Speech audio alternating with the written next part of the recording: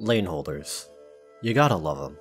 In the past, I was actually pretty averse to using guards I considered AFK ops, mainly Thorns, Mountain, and Blaze, but after managing 2 accounts, goddamn am I grateful for their existence. Sometimes you just want to spend your sanity as fast as you can so you can just get on with the rest of your day, which happens to be me managing a CN account. Anyways, this video is dedicated to all those guard lane holders out there because, oh boy, is there a lot of them. But instead of focusing on how they're all the same, I'll highlight the differences of each operator.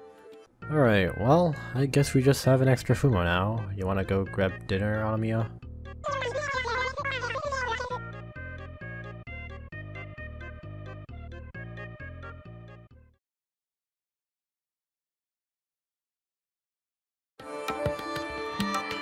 Thorns is everyone's go-to guard when you're looking for lane holders. I remember on his release, a lot of people were comparing him to Silver Ash for some reason, which was pretty cringeworthy since he's focused around consistent damage. Thorns' first talent gives his attacks a DOT of 125 arts damage per second for 3 seconds for a total of a whopping 375 damage.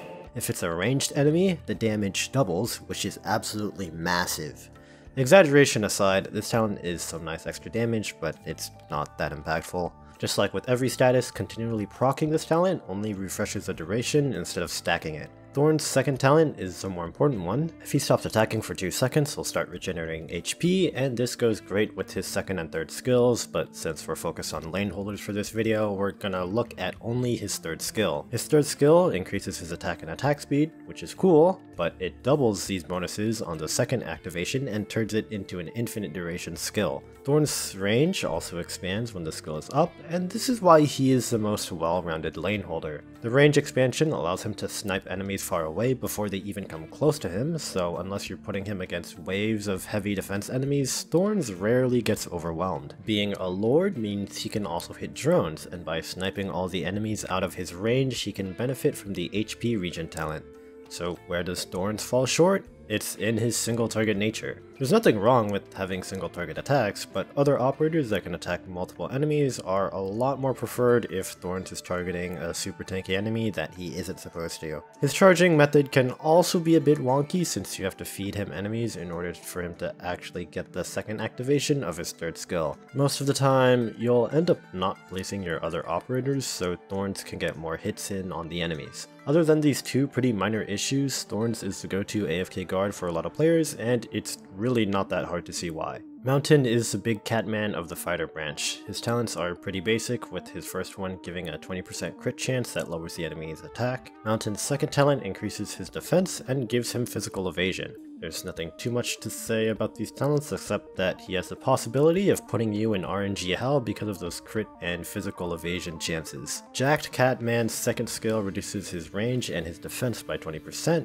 but it gives him steroids, increasing his attack and block count and turning him into a pseudo AoE guard. He also regenerates 7% of his HP per second at M3 with a 5 SP cost, and all of this comes on top of his 11 DP cost. This is also an infinite duration skill. So what you do is you place him down, wait 5 seconds, activate a skill, and you never look at that part of the map ever again, because Mountain will handle practically everything coming his way. The defense down on the skill seems pretty bad, but he regens so fast that most damage coming at him doesn't matter. Also, because he regenerates HP instead of buffing his defense, this man does not care what damage type you are. Arts or physical, he'll tank both. Even though this skill will handle most enemies, it can't stop everyone. Mountain's main downside is his lack of range. Since he has to wait for enemies to bump into him in order to start smashing them, enemies can easily walk past him if he's too busy blocking others. He can only block 2 enemies, which if both of these slots are taken up by, let's say, heavy defender type enemies, the rest of the enemies will just walk straight through him, though this problem can be easily fixed by just helping Mountain out with a bit of extra damage.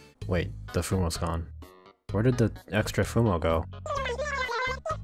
No, sentient Fumos don't exist. That doesn't make any sense. Someone must have taken it. Yeah, I guess we better go find it. Up next is our beloved catgirl Blaze. She's a Centurion, meaning she'll attack enemies equal to her block count, which happens to be 3 at Elite 2. In my opinion, her first talent is quite underrated. For a once per deployment type deal, Blaze will push her HP back up to 50% when it falls below 25%, and it'll stay at 50% for the next 5 seconds. It's like Surtur's or Spectre's Undying ability, but at higher HP thresholds. This talent is pretty useful since it's basically one-shot protection, which can help Blaze handle menacing enemies or help her escape death. Her second talent gives her resist after 15 seconds of deployment, which is nothing too fancy. Blaze's second skill, Chainsaw Extension Module, increases her range by 1 and gives her more attack and defense. Just like with Mountain's second skill, this is an infinite duration skill. Now, Blaze's attack increase is a lot more than Mountain's, and this is one of the many reasons why she's able to handle high defense enemies better than him. Her third block increases her DPS too, and it's not uncommon for Blaze to mow down 3 enemies at once, so while Mountain might be preoccupied trying to punch enemies thicker than Twitter artists not knowing what proper proportion size is, Blaze can grind through that, and with the extra block count, she'll be able to handle whatever else is coming her way. She even has an extra tile of range, letting her do some fancy wall hacks on certain maps. She's also relatively tanky against physical attacks, boasting almost 600 defense when the skill is up. The biggest downside to Blaze is that she doesn't have any form of self-sustain like Thorns or Mountain, meaning you'll have to pair her with a healing source of some sort. The cost to get that AFK skill up is also 70 SP, meaning if the map start is brutal, Blaze won't be able to get her skill up in time. But all you really need to fix these 2 problems is just slap Talopsis with her.